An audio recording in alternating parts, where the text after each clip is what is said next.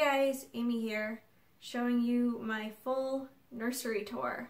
It might seem really simple, but I put a lot of work into it. I spent a lot of time on Pinterest, watching other YouTube videos for how to organize these things, a lot of research on what to get, what was practical. So hopefully my nursery tour is useful to you if you are having a baby. So I guess I'll just go left to right. I got the Arm & Hammer diaper pail because I figured Arm & Hammer has a pretty good reputation with stuff that stinks. There's a Google Home, which is kind of handy. And then I've read everywhere that changing tables are kind of useless, so I just use the top of the dresser as a diaper changing station. Got a little diaper caddy. Some diapers. I've heard this brush is good for getting in the baby's crack. See, my finger is probably not as good for butt cracks as the spatula. That way I don't have stuff on my hands. I also heard that using a cloth diaper cover can be good for blowouts. I don't know if that's true, but I'll find out. It wasn't very expensive. I've got some diapers, wipes. I don't know if my kid's going to be allergic to stuff, so I just got these small things. Changing pad. So yeah, that's this little changing station.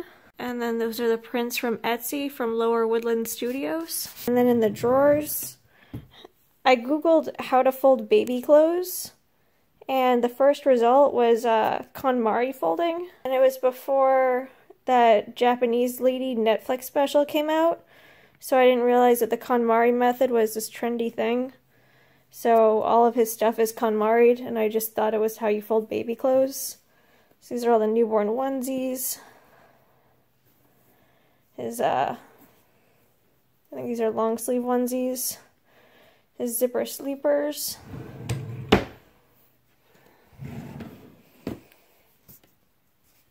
Got newborn pants. The kimono tops, which are really good for that newborn stump. All of his little hats, socks, pacifiers. He's got a Wubba Nub. His ridiculous baby eaters. Bibs. So I have a system going. So the first drawer is like newborn size. And then the second row are 0 to 3 months. So it's the exact same things, but 0 to 3 months.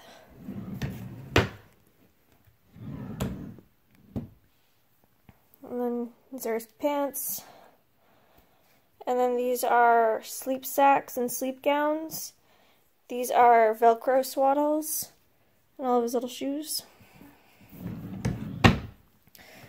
Squatting down sucks. I got some Halo sleep sacks, and then some more miscellaneous sleep sacks. I got a bunch of different kinds because I don't know if my baby's gonna hate a certain kind. And then this drawer is just extra diapers and wipes, and all the random free samples I got from all the Target and Bye Bye Baby, etc. Welcome packs. Got a hamper from Target. And this is the Pottery Barn bookshelf that I'm obsessed with. I'm really psyched about the books. Most of them were gifts. Hand-me-downs from my little cousins, from my grandpa's condo, from baby's grandparents. So it's a really nice spread of classics and new books. And this was also from Lower Woodland Studio. And this is my frigging glider that finally came in from Bye Bye Baby after all the harassment. And then I just put one of the baby's blankets on the back with and then I got a throw pillow from Target. And then I'm probably going to rearrange this, but I'm going to sit down. This is the utility cart from IKEA. I've heard this is super useful, but right now I just stuffed a bunch of random stuff in there. I got like my breast pump. I got my don't touch my baby thing. Drapes over his car seat. Monitor. This is the baby Catan. I have no idea how to hang or store this thing. My breast pump parts I finally sanitized in the sink. I just finally got over my anxiety doing it by thinking it was just like cooking pasta. And then some diaper cover things, some changing pads. And then I'm a little sad, I got the baby box free from, I think, the state. But I washed the sheet and it got a little warped, so now I don't think it's safe sleep compliant, because maybe I'm just being nuts, but see right there? I guess baby can stick his face in there and die or something. I don't know if it's safe sleep compliant anymore. Maybe I'm just crazy. Oh, and then the dogs I impulse bought from Wayfair. And then his crib. The world map I impulse bought from Wayfair. The mobile was from Pottery Barn. And then I got these quick zipper sheets. I've heard these are really good for changing in the middle of the night. Because, you know, if you have to change the sheet, you can just zip off this top layer. And I'm the laziest person, so I really like that. And then he's got a couple stuffed animals and loveys. Rock and Play will probably end up all over the house. And then his closet. I got a diaper bag. I got a little baby, Lily baby carrier. I have no idea how to use this thing yet. It's just this extremely intimidating contraption right now. I got the My Breast Friend pillow. A Boppy lounger. Some of his cute little outfits I hung up. Little tiger feets. So cute. With the bear face. Some of the stuff I just hung up because it was really warm, so if I need with a dog butt. A little Gap tracksuit. Little sweater.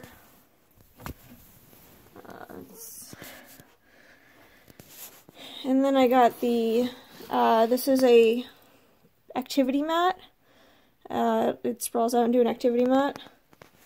And then there's his documents, the document folder I got. And that Bye Bye Baby bag is just a bunch of random coupons. Anything baby related that was a coupon I got that expires 7 years from now, I threw in there. This is kind of just in odds and ends, things for when he's older. Because, you know, he's probably not going to be playing with toys and teething and stuff day one. Extra trash bags. That doll I bought on Amazon's clothes, I segregated them so they wouldn't get mixed up with baby clothes. And then, oh, what's in here? And these are a bunch of blankets. So I put all of his blankets in here. And the other side of the closet. His little bear hood. I can't wait to dress him up. He's got a little dino hoodie. Ears.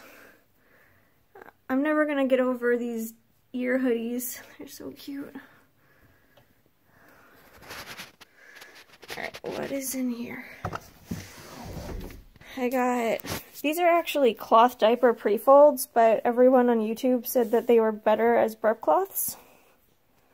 And then I also got an Aiden and I swaddle blanket. This was a free sample from Amazon. It's not Aiden and I, it's just a random one. But I got a fat stack of Aiden and I swaddle blankets from some random chick on the Facebook Marketplace. And then, oh, getting down. And then these are 0 to 3 month overflow, and also all the clothes that are too big for him. I'm figuring as he grows out of clothes, I'll swap him out accordingly. Yeah, that is his nursery. It seems really simple, but I put a lot of work into it and I'm really proud of it. It's nice to have his stuff finally organized. And Forrest decided to join us. And then right next to the nursery, This kid has his own bathroom, which is kind of ridiculous. That's just because we built this house and houses are really big and cheap here. So I just kind of threw his tub in there. That's cat shampoo. We've only ever used this bathroom to give the cat baths. And then in here I got a rectal thermometer because I heard that's better to take the baby's temperature. And then I understand I shouldn't use this grape water or Tylenol day one. It's for when he's a little older, but they recommend having it in the house before you need it. And then this Frida baby thing is... I just stuffed a bunch of care items in here. This is his nasty cradle cap brush. It's not nasty, it's clean, but I mean if he's got a nasty scabby head. The snot sucker. And then I got nail clippers, and the nail file is in here too.